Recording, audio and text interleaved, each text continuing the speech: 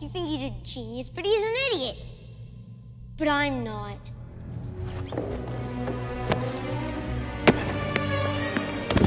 Hey, little boy. Don't push my button.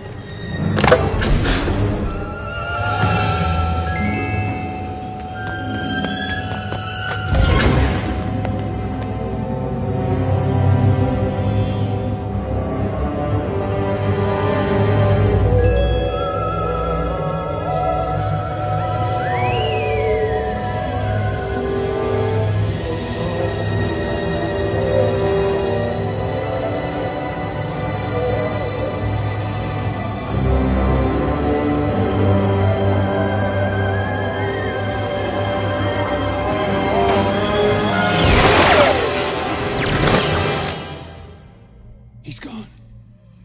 Let's go check the television, see what we get. I sure hope no part of him gets left behind. What do you mean? Well, sometimes only half the little pieces find their way through. If you had to choose only one half of your son, which one would it be? What kind of a question is that? No need to snap. Just a question. Try every channel. I'm starting to feel a little anxious.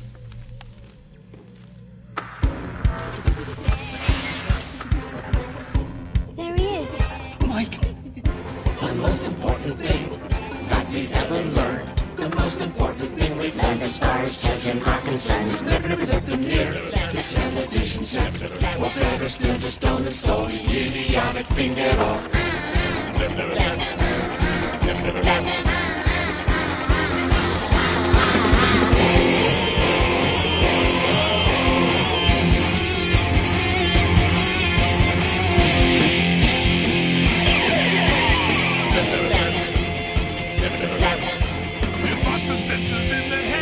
Imagination dead. It clogs and clutters up the mind. It makes a child so dull and blind. So dull, so dull. You can no longer understand the fairy tale, the fairy land, the fairy land, the fairy land. His brain becomes as soft as cheese. His thinking powers lost in grace. And I think he only says regarding little Mike TV, we very much regret that he